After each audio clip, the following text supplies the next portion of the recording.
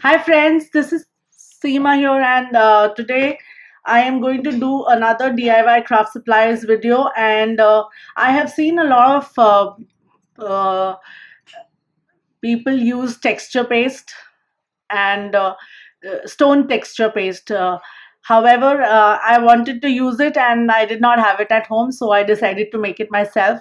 So before I shared it with you guys, I wanted to experiment it, and so I made it already. I'll be showing you how I made it again today.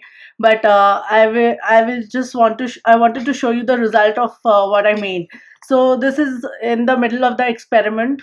You can, if you want to finish like this, you can actually go ahead and leave it at this stage. But I wanted it a little more rough. This is more smooth for me.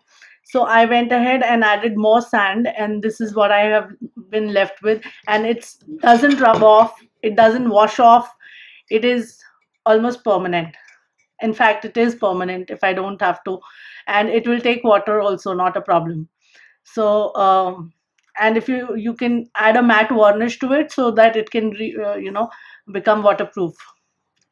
So without further ado, let me just go ahead and get into the video. So this is the paste that I made yesterday.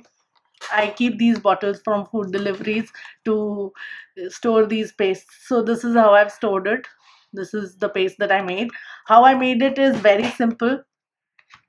Of course, you can go ahead and use Fevicol and sand together, and that would also do. But I realized that only Fevicol and sand keeps it a little bit watery and gives it a more glossy like finish.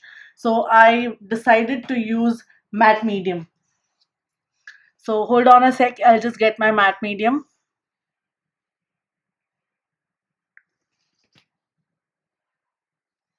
Here I have my matte medium and a little bit of glue just to add to the strength of it.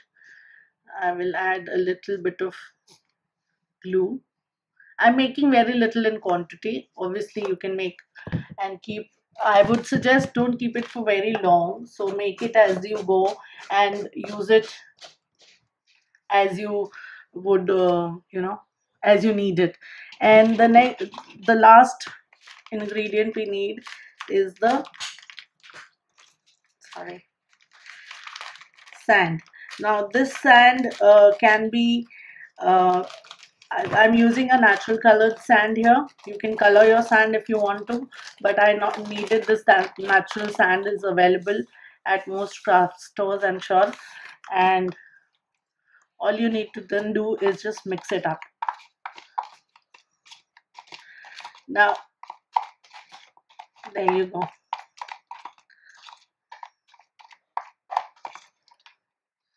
I still think I can add more sand to it because it will again become very gluey, right?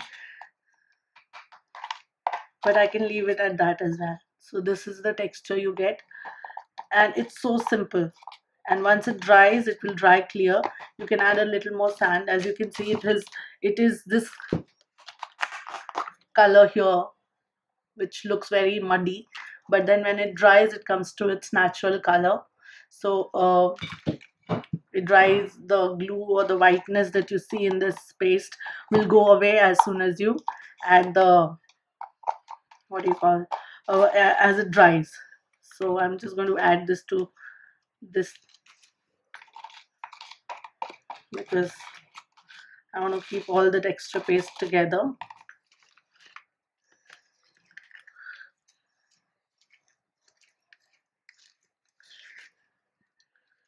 And that's it.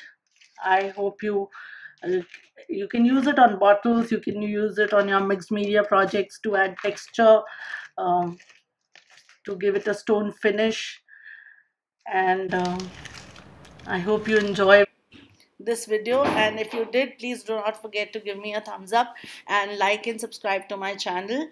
Thank you for watching my videos. To all my subscribers, thanks a lot for all the encouragement that you've been giving me, and your likes and comments help me make more videos and help you out. So thanks again for watching. I'll see you soon. Have a great day. Bye bye.